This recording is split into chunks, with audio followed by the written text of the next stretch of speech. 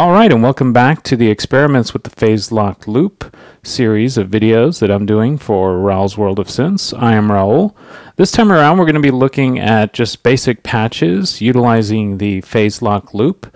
This first patch that we're going to be looking at, if you look on the Doepfer A196 page, it's going to be listed towards the bottom, and it's called the sequencer patch on the website. Now the basic foundation of this is going to be two VCOs, which are pictured right here, and those are going to be producing sound primarily. One of them is going to be routed over into our ring mod. The other one's going to be routed into our phase lock loop, and that's going to go over into the other input of our ring mod. Our ring mod out is going to go into the low pass filter over here, and then our low pass filter is going to go out to our mixer. Now, in some kind of preliminary tests, I didn't feel like that was kind of a thick enough sound or providing enough variety, so I decided to put my own little spin on it. I decided to throw in a VCA, which in a little while you'll see how that's going to integrate into this. For shaping, we have the A140 kind of hanging out over here, and this is going to be generating a control voltage signal that will be fed to both the low pass filter and the VCA in a little bit to kind of shape it a little bit, to either give us a short sound or to kind of give us a long kind of legato-ish sound. The only other important thing that I want to mention here is the notes are going to be coming from the A190 over here on the left via an external source out here. I have some notes that are going to be sent into the MIDI in, and since I'm working in a Doepfer A100 G6 case, internally it's routed such that the notes that are going to be fed into here are going to be going to both the VCOs, and then the gates that are coming in are going to go to the A140. So it'll make a little bit more sense once we start hearing these things. But I did want to mention that so you're not just looking at this going, well, where's all this stuff coming from? So without further ado, let's go ahead and get started. We are going to be setting up a little bit of the sequence here. I'm going to be going primarily right off the website for some of this. So for instance, on the website it has a triangle output from the first VCO going over into the Y input of the ring mod. So we're going to keep that. We're going to be taking the square output from our phase lock loop and then going into the X in of our ring mod. And then we also have the pulse out right there going into the signal in of our phase lock loop. It's another part of our little signal chain here. And then we have the XY out of our ring mod. There we go. Going into our low pass filter. There we are. And then our low pass filter is going to be going out from here and then over into our mixer. There we go. You can hear slightly small amount of sound. My level's fairly low right there. Let me bring it up a little bit. So you can hear just the basic signal right there. And then the other part of this is going to be the envelope generator. Needs to go over to the control voltage of our low pass filter. So we're going to start with just the basic sound that's on the website. Just so you can hear what it sounds like, and then we'll jump in and add my little spin on it as well. So here we go, our sequence is coming, and just watch this light and you'll start to see and hear some activity going on over here. So here we go. So there are our notes coming in. Let me turn this up a little bit.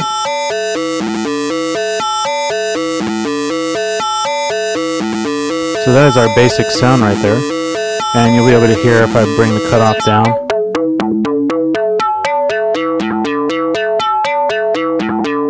Kind of like that right there. Very kind of tinny. So that is our basic sound right there. Now if I wanted to, I could go in and adjust the low pass filter here, and you'll hear what kind of effect this is actually going to have on the phase lock loop component.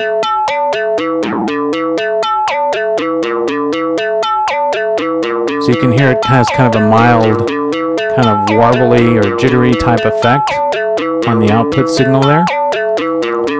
change my sequence over to my first pattern, as I should say. Just for a little variety, so we're not listening to the same thing over and over again. So that's the basic idea. Let me turn the cutoff up a little bit. So that's what we're going to be starting with. Now, when I listened to this, I thought this was maybe a little bit too thin. So what I'm going to do is I'm going to take one of the waveforms from here. Let's do something different, like a saw. Go into our VCA right here. It's going to be that one. And then I want to take maybe a sine, something different, and go over into input 2 of our VCA. And then I'm going to take second output from our A140. Go over into see the input of our gain of the A131, and then just go out from here into input number 2. Here we go. This is going to be the VCA 2 signals.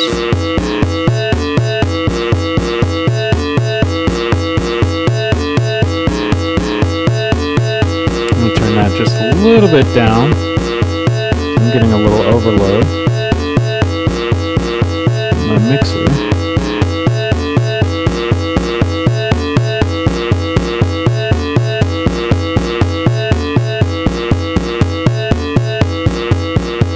There we go. Alright, so now we got the basic signal going, and we got the little basic sequencer patch. Change my pattern a little bit, just for a little bit of variety. Now at this point you can go in and start adjusting how you want it to behave. So you can change the cutoff of the low pass filter at the phase lock loop. And you can hear that's adding a little bit more warble to it. Now if I bring it all the way over here, it's kind of more a straight sound, not quite as warbly and chaotic.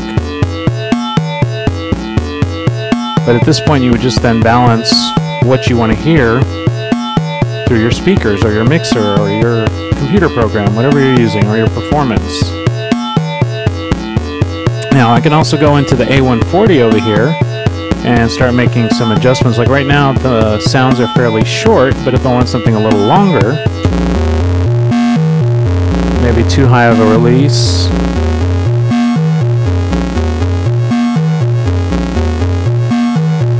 can do something like that.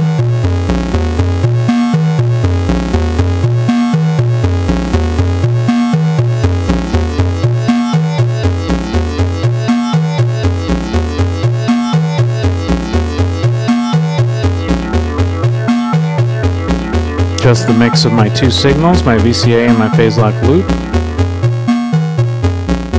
Now that right there is just my straight oscillators. As you can hear, not my rig mod signal. Turn that all the way down.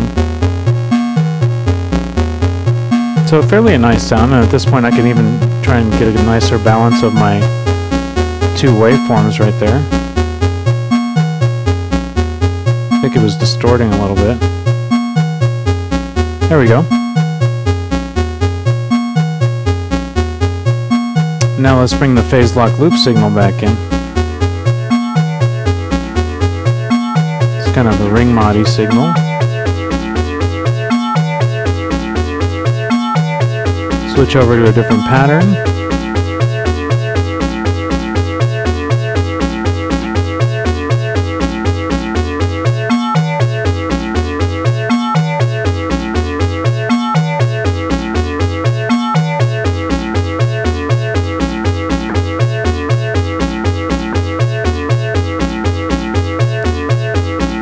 Now at this point, if I want to pinpoint something that I want to change, I have a lot of options here.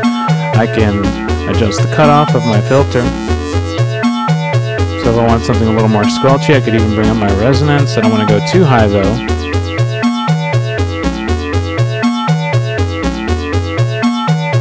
Or I could maybe bring down the release. I kind of actually like the short plucky sound. A little too plucky. Bring my signal back.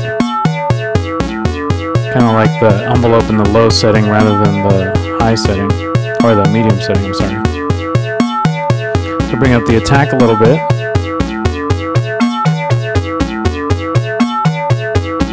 And again, this is shaping both the VCA and the low pass filter cutoff.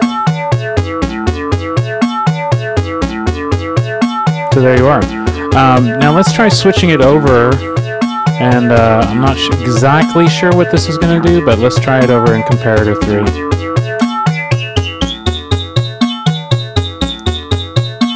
And let me try and adjust the cutoff. A little too low.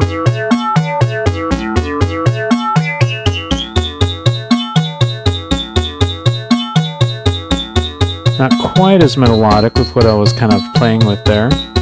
Switch back to number 1.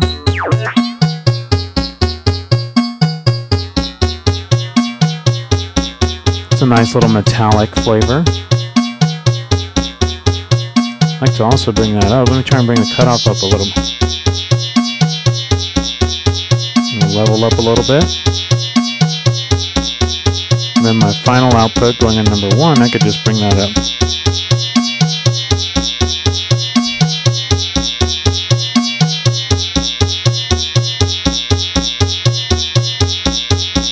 Maybe bring the attack down a little bit.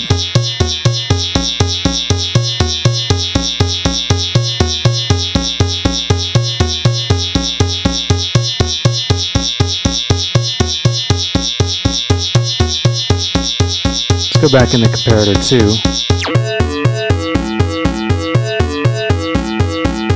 So the idea is here, once the patch is set up, you can do all kinds of different things to adjust the timbres going out. In this particular patch, I happen to have 2 primarily big parts of this sound, which are the low pass filter sound, which is bringing in our ring mod, and then the second part of that is just our straight oscillators going in here. But if I wanted to vary that even more, I could maybe even bring in a couple more of these waveforms, like maybe the saw, just kind of create like a more of a drone over here in input 3.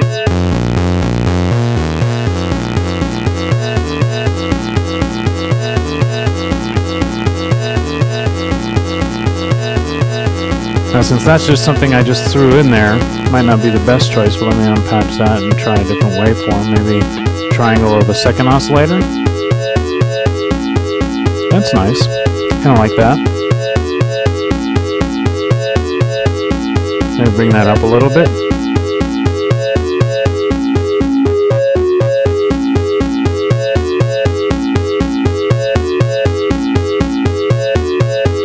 Change my pattern up a little bit.